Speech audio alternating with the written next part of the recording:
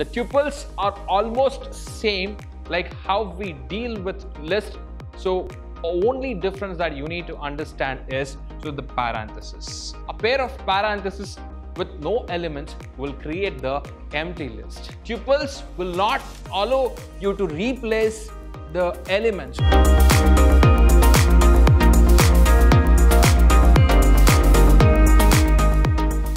Hello everyone, I welcome all of you to the first session on tuples. Guys, in today's session I will be discussing about an important chapter, that is tuples. In the last session we have discussed in detail, in fact, about the list.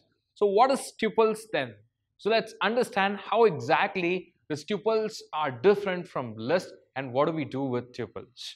Without wasting much of your time, let me get into the session. So what is that I'll be discussing? I'll be discussing the tuples in Python, then how do we create this tuple. Along with that, tuples versus list and traversing a tuple is what I'm going to discuss in this session. So in fact, this chapter is very small, so let me not take much of your time to give you the content, right? So let me get into the content round. So how exactly I will be creating the tuple? Let's start. Without discussing this first, let me just tell you, guys, please remember I will be using the square brackets when it comes to the concept of list. But when it comes to the concept of tuples, I should remember this parenthesis. If I use this parenthesis, you should understand that is tuples. The tuples are almost same like how we deal with list. So only difference that you need to understand is the parenthesis. Guys, that is the first difference that you need to understand. Then how do I create the tuples? So let me just write T is equal to parenthesis, open parenthesis and close parenthesis. This is how I will be creating the empty tuples. This is how I will be creating the empty tuples is what you need to understand, right? Then how do I create the tuples with integer? So please understand. So guys, this is how I will be creating the tuples with only single element. But if I write multiple elements, guys, this is an example for that. Suppose if I write like this, so I will be creating the tuples for integers. I'll be creating the tuples for integer, right? Then how do I create the tuples for string? The same thing what we did for the list. Suppose if I have tuples, so I will be writing like this, right? So this is for the string. I'm creating the tuples, right? This is what you need to understand. I'm storing it in a T. So T is a tuple which stores the string. So can I have multiple data elements inside the tuples? Of course you can have. So guys, so I can also write like this. So T is equal to 1, 2, I can have a character and I can have a string. So like this, I can have multiple data objects I can store inside the tuple is what you need to understand. What is that I should remember in this slide? So please remember this parenthesis. Rest everything is same as list what we have done, right? Moving on to the next one. Before that, I have some important point. So tuples are immutable. Tuples are immutable sequence. You can't change the elements of the tuple. Very important point to be noted here. So guys, what is the meaning of it? So in the list, when it comes to the concept of list, let me just erase everything for all of you. So guys, I have tuples, right? So 1, 2, 3. So I have list. So I have list square bracket 1, 2, 3, right? So when it comes to a list, so list is mutable, but when it comes to tuple, so it is immutable. This is immutable. What is the concept of immutable? So you cannot replace this value with the help of index. With the help of index. So for example, if I want to change, if I write like this, so what is the meaning of it? So this is the index. 0 is the index. This. So guys, if I write like this, I want to replace 1 with, oh sorry, I have already 1. So I want to replace 10 with 1. Then can I do that? So this is not possible with respect to tuples. But can I do that for the list? Yes, you can do that for the list. Right? So this is what I will call it as mutable. This is what I will call it as immutable. So tuples are immutable is what you need to understand, right? So then what is the next concept that I have? So please check out. So I have how do I create tuples, which I have already explained. So please observe here. Guys, to create a tuple, put a number of expressions separated by commas in the parentheses. Obviously, that we have already studied in the previous sessions. If you want to have multiple data objects inside the tuple, obviously you should separate it with the help of comma, right? Suppose how do I, if I want to create the empty tuples, then how do I do that? Please observe here. So T is equal to parenthesis, open parenthesis and close parenthesis. A pair of parentheses with no elements will create the empty list. Is it list or tuples? Come on everybody. So it's tuples that you will be creating with no elements is what you need to understand, right? Please observe the second line that we have. So here I have inserted the values. So if you want to create the tuples with values, so you will be following this syntax, right? So you understood how do you create the empty tuple, and also you understood how do you create the tuples with values, right? So this is the syntax to create the tuple which we have already discussed, right? So guys, please observe. So this is a function. Please observe, this is a function. This is a function which is predefined functions, right? I'll be discussing about this in the coming slide. Right, I have the topic that will help me to create the tuple with single element, right? So can I do that? Yes, of course you can do that. So T is equal to open parenthesis and close parenthesis with only one element. If you print this, your value is just this. You have only one, right? So this is how we will be creating the tuple with single element. So there is no much great thing about it. So guys, the next thing is creating a long tuple. So if you have multiple elements, if you ask me, so what do you consider it as a long? So there is no specific number that I can tell you. So if you cross this limit, it will be treated as long. So there is no specific number that is defined. Okay. If you have more number of objects, this is what I will call it as objects. If you have more number of objects, then obviously it will be treated as long tuple is what you need to understand at this point of time, right? So moving on to the next one, creating a nested tuple. So tuple inside the tuple is what we have considered it as a nested tuple, guys. So how do we do that? Please observe here. Suppose if I write T1 is the name of the tuple that I'm considering. So please observe, this is the tuple that I have, main tuple. So inside this tuple, I have one more tuple. Observe that, please. So that is what, this concept is what I will call it as a nested tuple. All these concepts are quite similar with respect to the list. All these things we have already discussed, only the difference that we have is parentheses and the square brackets when it comes to the list and tuples. So moving on to the next concept that we have. So guys, how do we create the tuple using the existing sequence? Even this also remains same. Even in the list, we did the same thing. So guys, we have to use the function tuple, right? Inside that, we have to mention the existing sequence. Existing sequence in the sense, yes is equal to hello is what I have taken in the previous session, right? So guys, if I just write T is equal to tuple, T is equal to tuple hello, or I can also just take S, right? So I can also take S. So this will be converted into tuple is what you need to.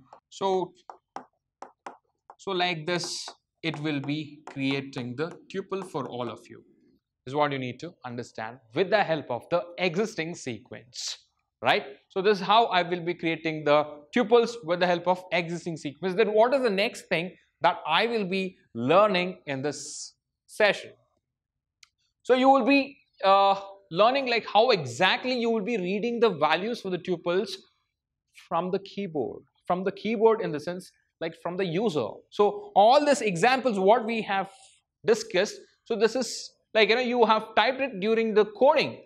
A programmer has typed it, but I want the user to enter the values to the tuple. Then how do we do that? So let's have a example for that. So guys, so you all know that with the help of the input function, so you will be able to read the values. But by default, whatever you are reading, it will be in the form of string. But I don't want the content to be in the form of string.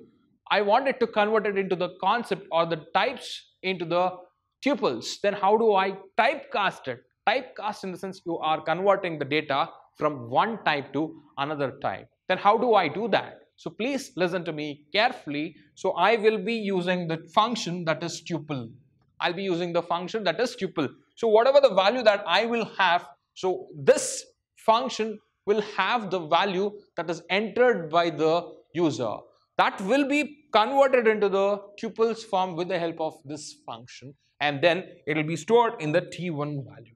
It will be stored in the T1 value. So T1 is treated as tuple now, right? So that's what you need to understand when you are reading the values from the user, right? Moving on to the next concept that we have, similarities between tuple and list. This we have already discussed. So you will be having the length, indexing and slicing, and membership operator. So these concepts are similar when it comes to string, list and tuple. So you will be using the function that is len, so which will give you the length of the tuple. So in the same way you have indexing, you will be using the same indexing 0, 1, 2, 3, 4, 5, it goes on. When you have the indexing, so it is obvious that you can also perform the slicing operation. So slicing in the sense what? You will be splitting the main tuples into subtuples. So slicing is also remains same like how we did for the string as well as list. So guys, and also membership operator. So same thing. So we have in and not in. So guys, so all these concepts are same. Whatever we have discussed, we have been discussing from strings as well as in the list, and also it's the same in the tuples, right? We have concatenation and replicator operator. So again, so concatenation will perform the addition of q tuples, so like how we did the list. So replicator operator also performs the same thing. For example, I have tuple t1. So what is that? I have 1, 2, 3. So, and I have tuple 2, that is T2. So 4, 5, 6 is what I have. So if I perform T3 is equal to T1 plus T2. So this is what I will call it as a concatenation operator. So what exactly the concatenation operator is performing? So please understand, whatever the item that I have in the T2 will be appended to the T1. So for example, if I print T3, so my elements will be like this: 1, 2, 3, 4, 5, 6 is what I will be getting once I perform the concatenation operator between two tuples.